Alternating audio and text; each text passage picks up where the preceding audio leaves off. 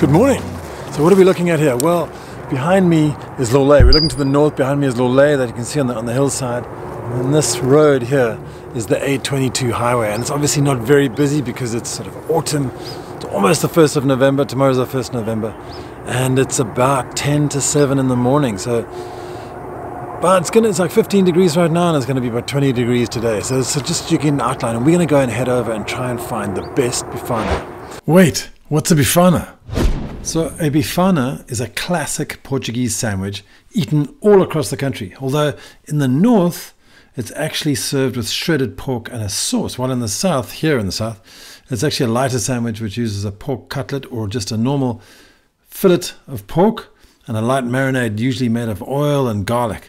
So we set ourselves a mission. It's like early morning, let's go and see what people are doing. Are they having BIFANAs for breakfast? Really? Are they? And how many can we eat by 2 o'clock? Hey, morning, buddy. Top of the morning, man. How you doing? All right, how's it going? It's nice to hang out up here. Yeah, what are we doing up here, man? We're filming a train. Thrilling stuff. Well, we need a really good concept for a video, Nick. You wanted to get into something, and I thought train spotting was a great way to do it. Train spotting. Yeah, the Alfa Pendular, which is the daily train, is going to come right beneath our feet in any second.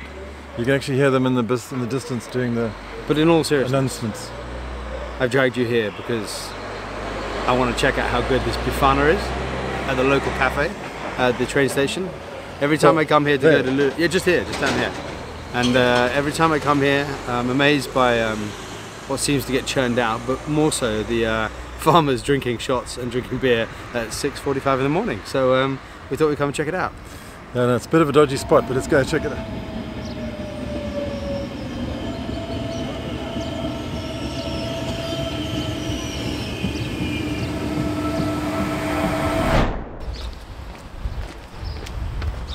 So have you eaten one of these before? Not here, actually. No. Not here. Not here. What's it here?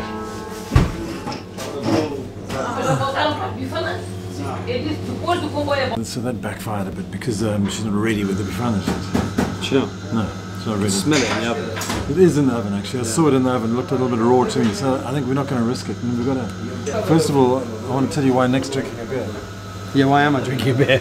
It's 7:15 in the morning. Because you're a raging alcoholic.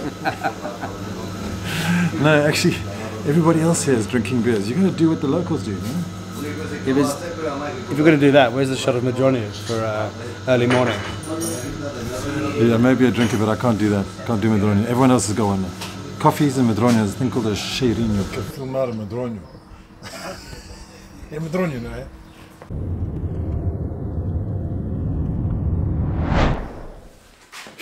Well, he said I should come for his mild workout, and it wasn't mild, but it was awesome. Yeah, you do well. Yeah, I didn't know what was going on, but it was awesome. It was like sweat pouring off me, and this amazing guy holding the camera. How's it, Christian?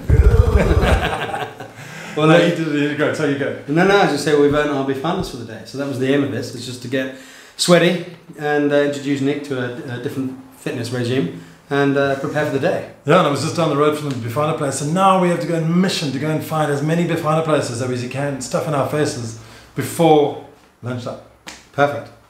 So we've arrived in Faro, and it's a little bit rainy, a little bit miserable, but we're on a mission to find that it's BIFANA because we haven't eaten all day. I mean, you haven't eaten, have you? No, we've done the workout and we haven't eaten yet. So, it's like 10:30 and I'm ravenous. Well, we did go at 7 o'clock to find one, but yeah, we had a little bit of a beer. I think that was the only sustenance I've had.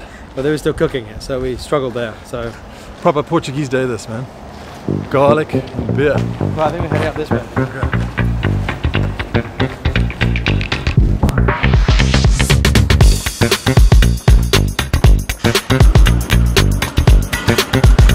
Is it closed? No way. We're not doing well. we're 2 strikes out. Yeah, 2nd of November. It's closed until 2nd of November. That is not tomorrow, but the next day. A couple of days early. Okay, so we're gonna have to go and find another BIFANA. You'd think it's not this difficult to find a BIFANA in Portugal. I mean, this is the most common dish ever. Okay, so we're sitting here in the Botequim de Baixa. Like, I know this place so well. I've never been here before in my life. But they've got BIFANAs for $3.50 each. Isn't this the bus terminal? Yes. Yeah. Right here. Yeah. I don't know if are you as ravenous as I am? Yeah, I mean, like, I think I could eat 3 of these things in one go. But we've got to sort of pace ourselves because we've got a long day to go with BIFANA. Our first side of the BIFANA. This looks good. How do you judge this thing? Well, I'm a crispy BIFANA kind of guy. So for me, first look will be on the inside. This is very garlicky, look at this. Nice and thin in some bits. If it's too thick for me, I'm not a fan, but you know, you talk to any Portuguese, the key is this. Mustard.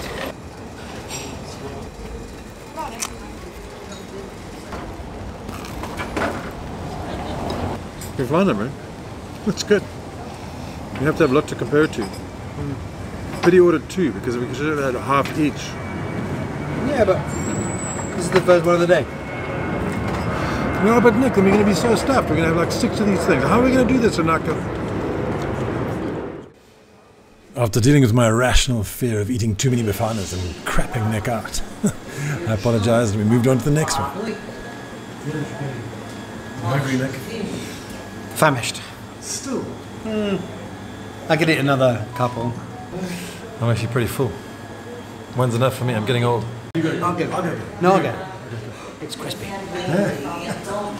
Only half of this was, man. Look at this one. Where's yours?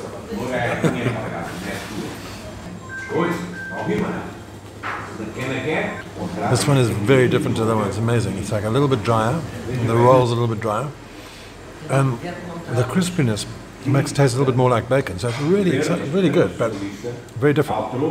What do you think? No, I'm the same. I'm a big fan of the bacon, bacon style, as I mentioned earlier. And this is I'm cheating here because this is it was a local cafe for me for 2 years. So I kind of know what I'm getting here. I dragged you here because I think it's one of my favorites. So yeah, it's good to see what happens in your mind by the end of it. I'm just loving the seriousness with what we're taking this task as, like analysing a BIFANA. It's like so important. Just look at that. What? Just it. The crispiness. There's no garlic in this. This is great. Well, no, it's certainly not cloves. So yeah, just yum. Bon appetit. Let's recap quickly. So we started off in Lolé train station, which didn't go so well. Vipped over to Faro, and we tried Adega Nova. Didn't go so well either. And third time lucky was Botequim de Baixa. Then after that we whipped over to Sabor Dos in Faro, and then we drove to Olhão and we ended up in Zito's Snack Cafe in the industrial area. Okay, we found ourselves in Olhão and we really should be having beer, but it's a working day, man. Can't do that. But all the other guys are doing beers and medronhos and stuff, but we just can't do that. So we've ordered another BIFANA, splitting it down the middle this time. And then we're going to head off to another area in Olhão as well. This is right next to the fishing spot. And we're going to test out the quality of this guy. It's pretty good. It's a bit oily, a bit more oily and buttery. You can kind of see, you know, down here. Much thinner meat rather than the other places. It's a little bit tighter on the amount, but it's very tasty. I think that this is the best bread we've had. Yeah, I agree. The bread is nice and soft, which is really good. But it's like a distinct lack of garlic, which is it's like one of the key components. There's nothing wrong with it, man. I don't think we'll get sick on this, huh? I just want to say, like, my mouth is feeling like totally coated in garlic and oil, and it's not feeling that good. And maybe I'm just not used to this. Maybe I'm not that guy who can have the medronho in the morning and the beer and the BIFANA. Maybe you need to be tough to be a proper Portuguese eater. Yeah, but think about the quantity. How many of them do people actually eat? You know, we're on a challenge here to see the different ones in different places. So you're probably breaking a norm. Love to break the norms.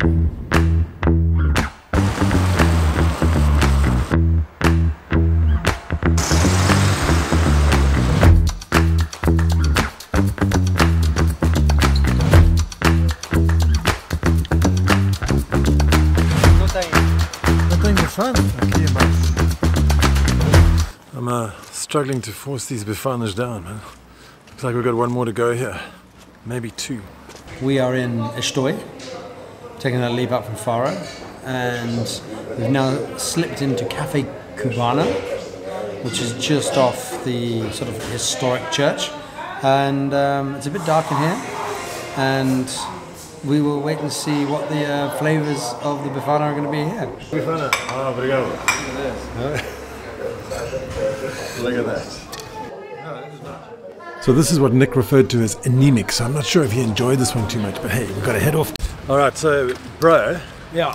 let's analyze that Bifana.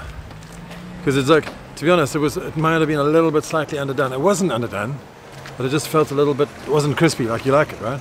I don't like the anemic looking. Anemic? You mean anemic. like lack of blood? You preferred more bloody? Just looked a bit sort of grey, but actually was very tasty. They seem to cook it in quite a lot of juice. And I think the galao, the coffee, helped me a little bit to sort of like reset my taste buds and stuff, so I'm feeling a bit more strong. I think we can do another one. So go one more on this? One more. Okay, where are we going now? Don't know, let's see.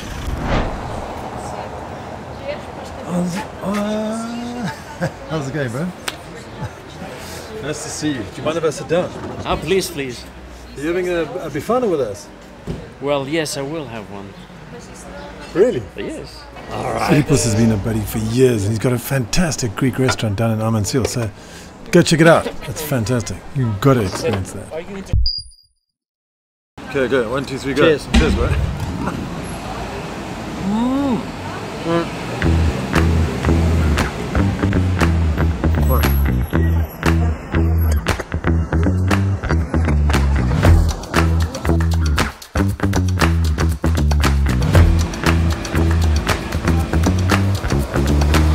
How are you feeling, Nick? I'm feeling all right. I think luckily combining breakfast and lunch together has probably saved my bacon, pardon the pun.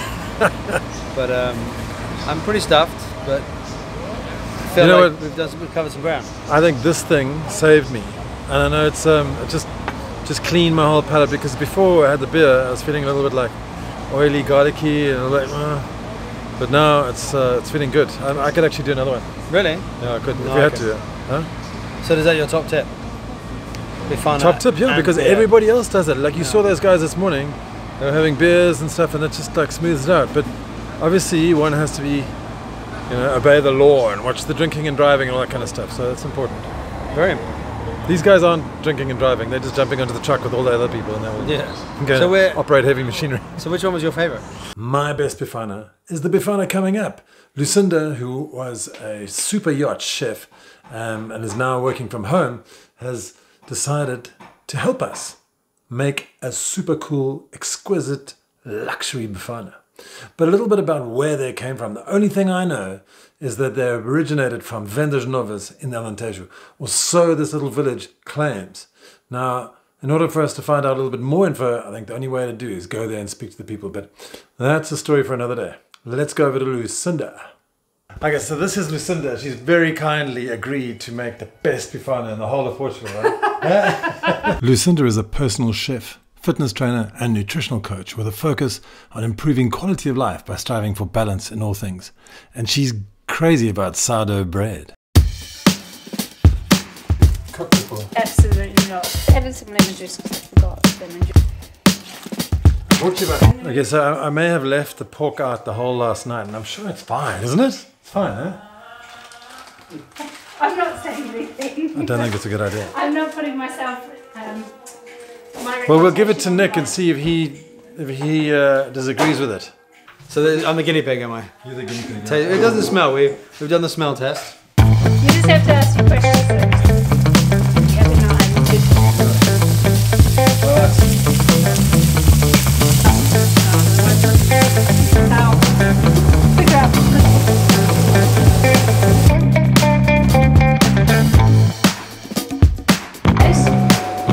That little girl love Is that going to be all right, Lucinda? it. Yeah, of course. Do you think it's fine because I left the pork out? I think it looks good. I won't know. Don't make me answer that question. We won't know till tomorrow. It's probably about 3 hours time. Yeah. Just to cut some of the mustard. The dishes. You do the dish. I'll do it afterwards. Yeah, I'll do it. Oh, Look at cheers. that. Thank you so much. You're welcome. That is Looks awesome. amazing. Give it a go. Right, Wow. tell me if you need another napkin. So what we have here is 2 massive chunks of sourdough bread, which are super tasty.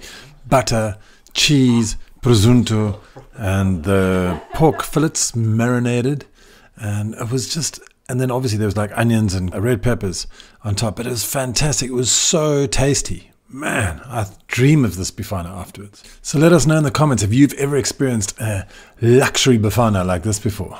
Fabulous sandwich, my babe. Yeah, thanks, Lucinda. You're welcome. It was amazing. It was I'm absolutely stuffed, man. And that is why the Portuguese are obsessed with these sandwiches. Check back next week as we go cruising around the Algarve and we find 3 communities of digital nomads. Thanks for watching. AlgarveAddicts.com